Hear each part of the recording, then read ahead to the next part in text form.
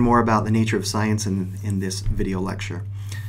So if we go back and think about the termite activity that we just did and how the termites were following the black line, we found that the hypothesis that was most supported was that termites follow black lines because they are attracted to the smell of some chemical in the Bic pen. However, this hypothesis has not been proved true. Now, because it's possible that some other hypothesis could be tested and could also be supported. And it's also possible we could do some other experiments to even tease out how that and refine that hypothesis even further.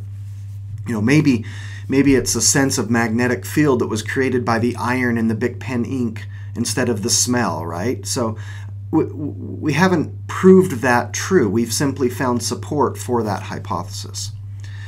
So it's an important thing that we understand that there may be many alternative explanations or hypotheses that we haven't yet tested that could explain the observations or the phenomena that we're seeing in nature. So the correct terminology that we should use is that the hypothesis is supported but not proven. So we don't prove things true. Science is not truifiable. Rather, science is a falsifiable process. And this is why it's important that you have hypotheses that can be tested.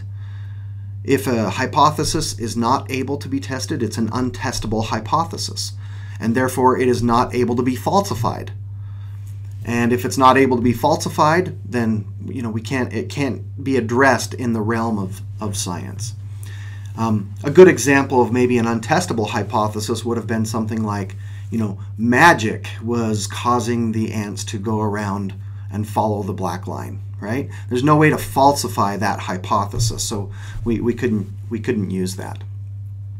So now you need to read the article that is posted, and then we'll talk about that.